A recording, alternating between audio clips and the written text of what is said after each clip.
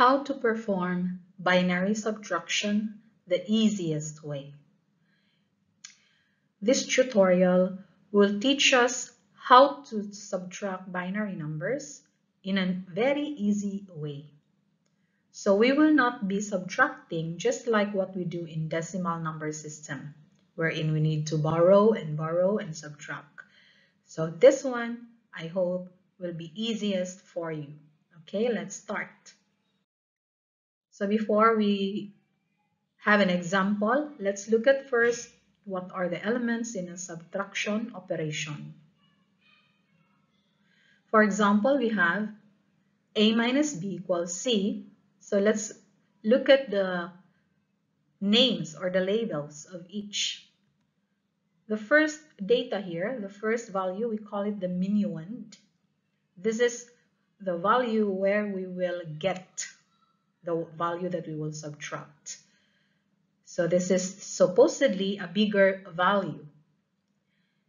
And then, so this is our subtrahend. This is the value that will be taken away from the minuend. Okay, and the result, the answer, we call it the difference of the subtraction operation. What is the procedure in getting the difference? If we want to perform a minus b, so this is now the procedure. First, get the 2's complement of the subtrahend. Our subtrahend here is b. So get the 2's complement. After getting the 2's complement, we will add that result in step 1, which is the 2's complement of subtrahend b. We add it to our minuend. And after that, there we have the difference.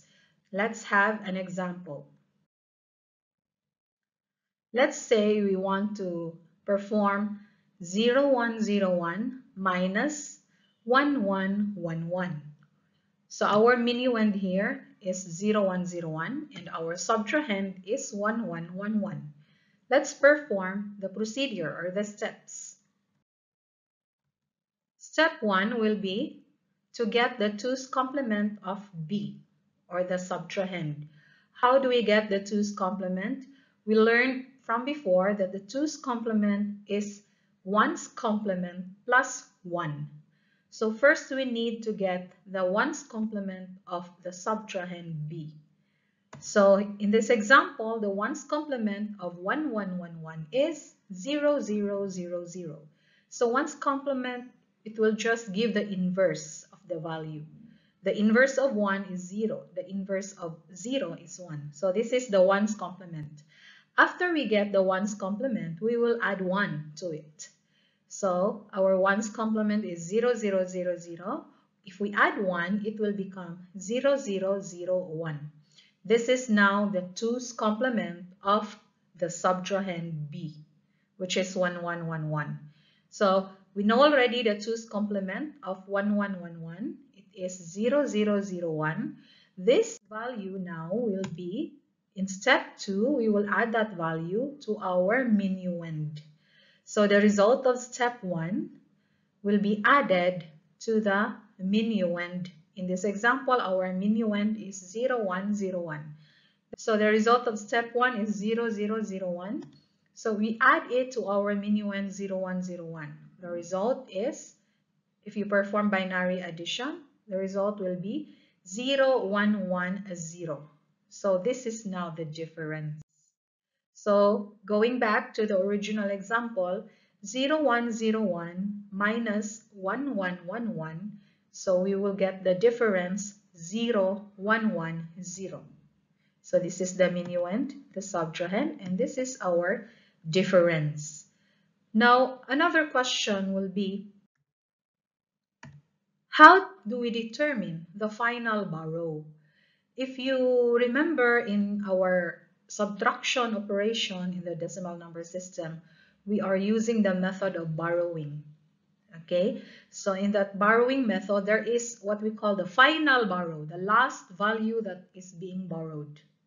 Here, how do we determine, since we do not follow the normal subtraction method? So the borrow here will be determined based on the values of the minuend and the subtrahend. So we will compare our minuend and subtrahend. If the minuend is bigger than the subtrahend, or if they are equal, then the final borrow will be 0. It is like if the value A is bigger or equal to B, then there is no need for a final borrow. Okay? And then or else, if A is less than B, then the final borrow will have the value 1. In this example, it will mean that the difference is a negative number. So it only happens if the minuend is less than the subtrahend. So that's how we determine the final borrow. So 0101 minus 1111 will give a difference of 0110 and a final borrow of 1. So that's it. I hope you find it very easy.